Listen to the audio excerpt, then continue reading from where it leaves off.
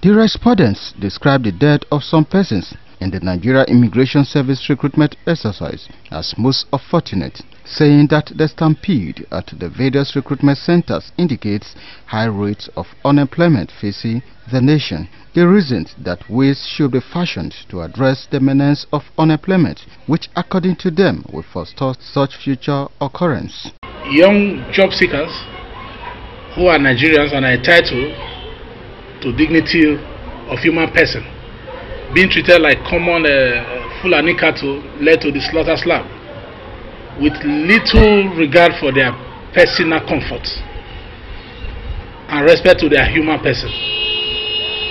I think they believe this assembly of Nigerian youth seeking jobs were posing a serious threat to their ghost worker syndrome. What you have seen is a reflection of the many that you have not seen, that there is great poverty in our land.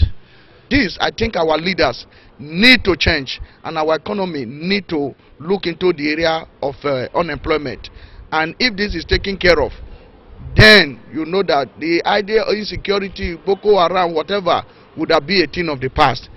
The respondents condemned the method used by the Nigeria Immigration Service in the conduct of the recruitment exercise, which they say is noticeable in most recruitment exercises across the country. It is on record that Nigerian government establishments are 90% run by ghost workers and 10% real human person workers. So I feel they were trying to send a signal that Nigerians should stop seeking for jobs which are reserved for ghost workers. When advertising for a job, though you can never say this are the number that we have to. First of all, they have to be an internal control to trim down the number of applicants before taking them into such an exercise that led to the death. When contacted, a top official of the Immigration Service in Benin, who spoke on the condition of anonymity, regretted the situation and assured that necessary machinery will be put in place to forestall any future occurrence. Wellington Kodeja reporting.